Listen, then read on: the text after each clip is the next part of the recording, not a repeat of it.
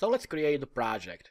Open your Visual Studio 2019, and this is our intro screen, and obviously this is quite different than previous versions of Visual Studio, but the principle is the same. We are going to create a new project. So let's click that, and we are going to create an ASP.NET Core application. So from the menu, you can see that's quite extensive. It depends on what modules you have installed, but we are going to create, like I said, ASP.NET Core web application. So I'll select that and click Next. Give your project a name. I will call mine Candy Shop. And let's click Create. Now we are still not done configuring it, so what we want is an empty project. That's because I want to show you everything from scratch.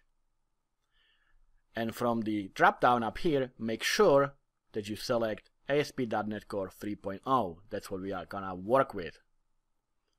So empty and ASP.NET Core 3.0. And here in the advanced options, we want to have the configure for HTTPS checked. That's because we are going to be using also authentication and authorization. So with that, let's just click Create. And here is our created application. So let's have a quick look at what the .NET Core created for us. So first, let's explore the program.cs. And here you can see that we have a static void method. So this is the method that is first ran when the application starts, just like any other C# program. And as you can see, we call here another static method called createHostBuilder. And this method, after it runs, returns iHostBuilder. So this effectively creates a host that will run our application. First, we call the createDefaultBuilder method, which comes with quite a few defaults. And one of those defaults is the application settings JSON file, which is up here. This file will be read by the application when it starts.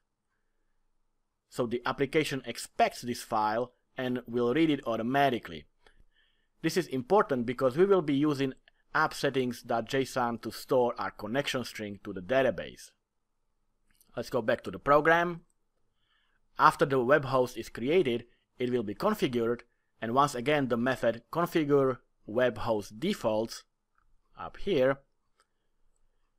This one contains several defaults that will be automatically implemented.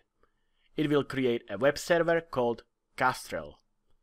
Now the server that will be used for the internet deployment is still IIS server, and that one is also set up in this method. And the last method in the createHostBuilder is useStartup over here. And as you can see, it takes startup as the type of the parameter. And this is the startup.cs file that we have here. So let's have a look at this one quickly. And here we have two very important methods. One is configure services up here, and the other one is configure down here. These methods are called by .NET Core automatically, and they are expected to be present. Now the configure services uses collection of iService collection type, as you can see over here. This is where all the services will be added to, and that applies to built-in services as well as our own services that we will register here.